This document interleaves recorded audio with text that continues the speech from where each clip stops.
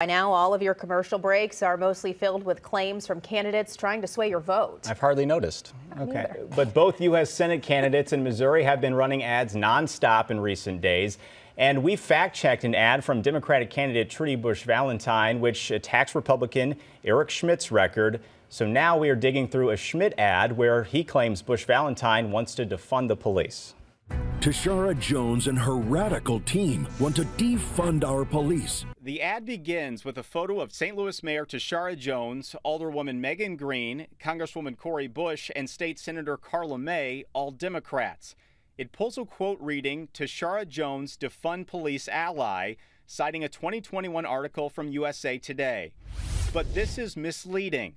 Looking at the article, the quote is pulled from a video caption describing the pressure Mayor Jones faced to defund police as city crime rates spiked. She goes on to say in the article, quote, "I don't agree with defunding police," saying in part, it's totally antithetical to what we're trying to do, make people safer, end quote. Shortly after Mayor Jones took office, she issued an executive order to redirect $4 million from the police overtime budget to hire social workers within the police department.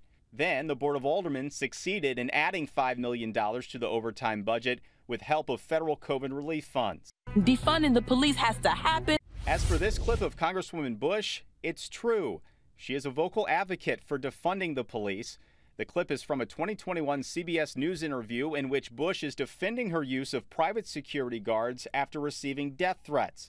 She goes on to explain what she thinks police funds should be used for. So suck it up, and defunding the police has to happen. We need to defund the police and put that money into social safety nets because we're trying to save lives. Now back to the ad. Trudy Busch Valentine supports their anti-cop agenda. This claim is false.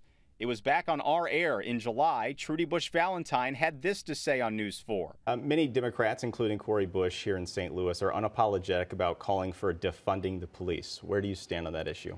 I am not for defunding the police. I think the police need to be more funded, better wages, much more education, much more understanding of what's going on in their communities and helping their communities.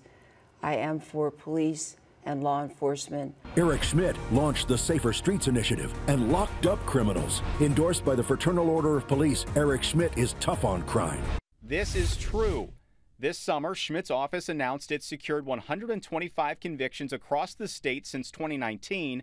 News 4 asked the Attorney General's office for information on convictions in the last 5 years, and they have not yet provided that.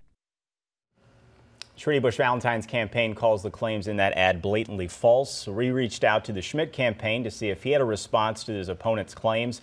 A spokesperson sent us a statement saying in part, if Trudy Busch Valentine was truly against defunding the police, she would stop courting the support of radicals like Mayor Tashara Jones and Representative Cori Bush, who continue to want to defund the police. Election Day is next.